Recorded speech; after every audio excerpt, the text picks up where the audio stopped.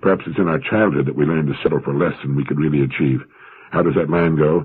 Men are made into slaves not by heredity, but by the habits bred into them in their youth.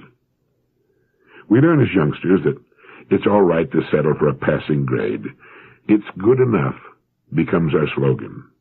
And then we find ourselves applying it's good enough to more important things like a job, income, home, neighborhood. Do you like your work? Oh, it's good enough. It's okay. But how many of us have stopped too soon, too, in our own lives? Thank you.